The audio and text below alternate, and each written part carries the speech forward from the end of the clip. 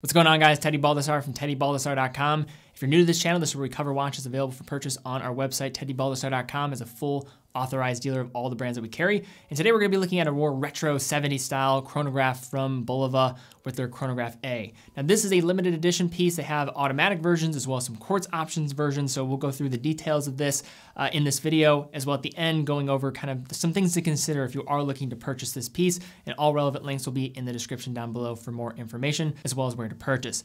But guys, let's take a closer look at this watch. So first, looking at a rundown of the specs, we have a case size of 38.5 millimeters, thickness of 16.7 millimeters, lug width of 20 millimeters, lug to lug of 47 millimeters, water resistance of 200 meters. Movement is an automatic Sellita SW510.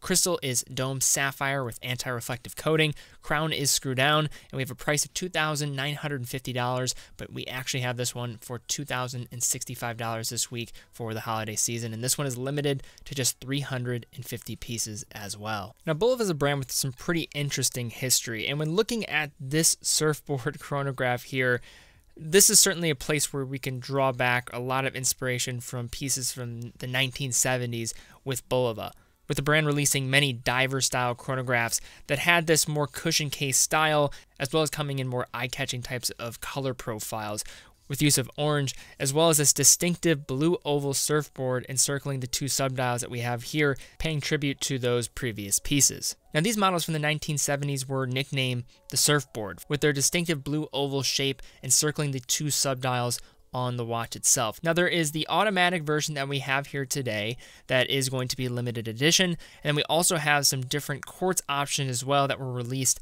alongside this one at a more affordable price tier. But with this watch, with its presentation, with the box that it comes with, which typically I don't really talk about, but this one is quite exceptional. There's certainly a lot of time and thought put into that. It really serves as almost a time capsule for this unique 1970s style design. Now, pretty much everything about this watch is very different than the norm. First, with the wear, and this is certainly going to be a point that is also true in that instance of being very different.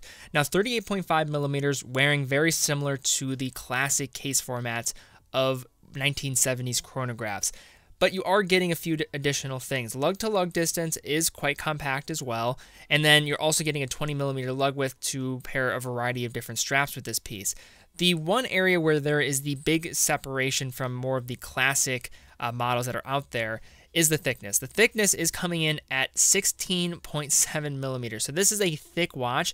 You don't feel that all in the actuals because where the movement is sitting within the case, you can actually see it from the side, how it's very far down pressed within the case, and that is going to really disappear when it's on the wrist, as that's going to press into the top of your wrist. So this is going to wear a little bit closer to, say, a 14.5 to 15 millimeter thick watch, as well as when you factor in the dome sapphire crystal, but don't take that the wrong way. This is a thick watch on the wrist, and that really is a byproduct of the automatic caliber within compared to more the manual calibers that were being used in days prior. The crown and the pushers along the right side do not extend out too far. It's pretty much in line with, I would say, an average chronograph that are out there on the market.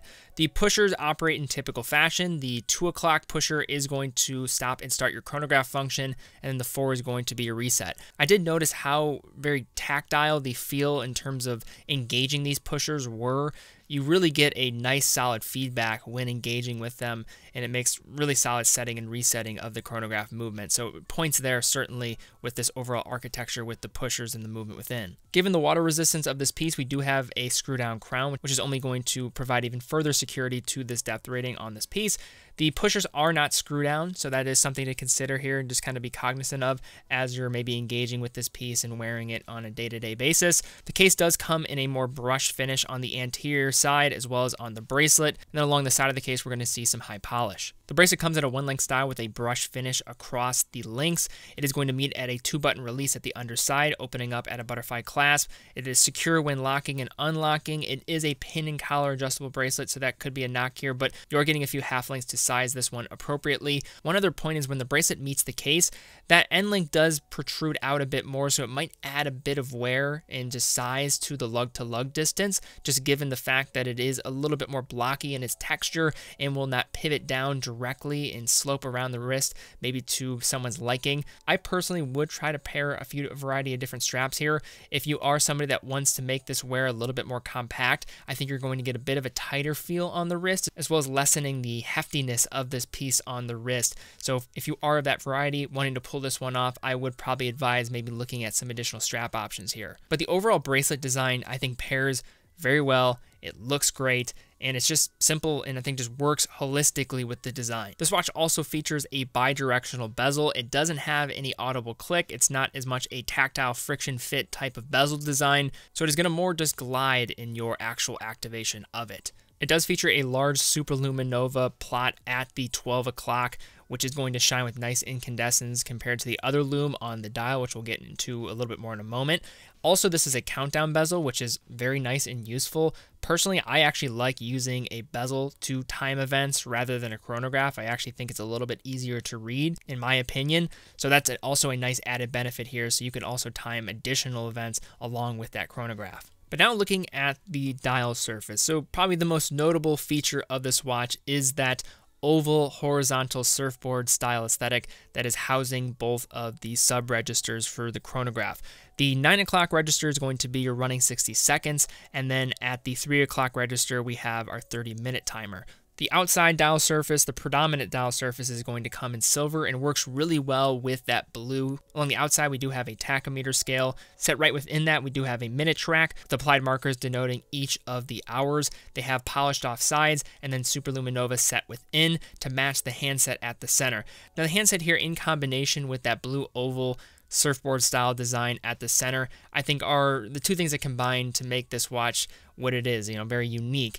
The orange dip triangular second hand reminds me of Omega Chronostops, and it was very much in line with what was popular during this era. For the hour and the minute hand, you're getting a blunted handset with white leading all the way up till the end point, where the tips are going to be orange and will also contain superluminova. When turning off the lights, the lume on the dial is not shining again as bright as the lume pip on the bezel itself, but it is serviceable. This is, I think, one area in terms of where this watch is falling behind compared to the competition, for example, but does its job if you are looking on the fly in a dark situation and trying to tell the time. Now, flipping this watch over, we have a closed screwed-in case back housing the SW510 caliber within. The caseback does have some small nods here, have the Bulova logo, as well as the mention of the limited edition. Now this SW510 automatic chronograph movement being provided by Sellita, one of the more prominent and well-known Swiss manufacturers for movements outside of ETA.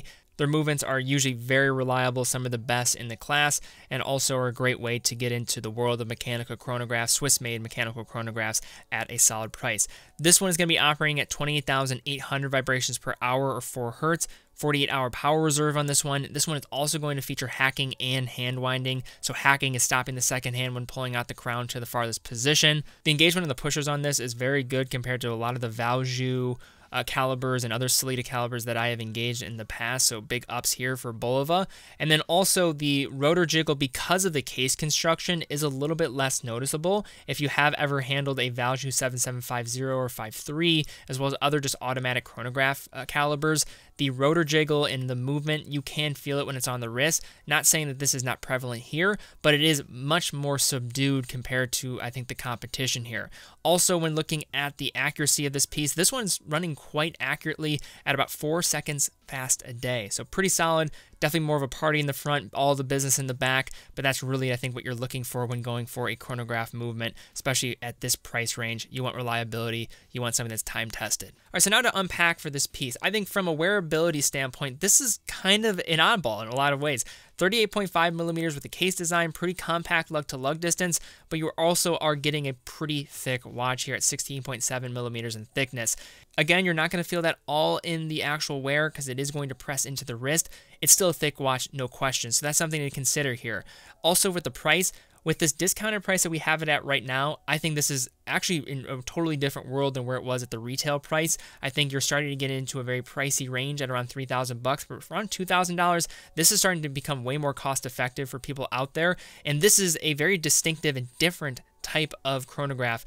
It's paying tribute to classic Bulova models, and I can't really recall many options in this range that are going to be appropriate. I think you can go up market a little bit and look at a Breitling top time, but you're also looking at multiples of the price now. And when dealing with the servicing costs, they're going to be much higher than going for maybe more traditional Sellita-based movement that we have in here. The presentation on this piece is quite nice, but this is kind of one of those love it or hate it type of timepieces. You have to really like this very, I would say, polarizing type of design format that would come from 1970s chronographs. And if you do have a desire to own one of those pieces but don't like sometimes the serviceability or the uncertainty that comes with buying a vintage timepiece, then this is a great one to take a look at, and especially now with this discounted price now present. All right, guys, if you did enjoy the video, thumbs up, subscribe, hit the bell icon. That all really does help out the channel, so would appreciate that. In addition, if you're wanting to learn more about this piece, we'll have information in the description down below. TeddyBaldassarre.com, full authorized dealer of all the brands that we carry, so definitely check out the selection, full factory warranty for all of the watches that we have for sale.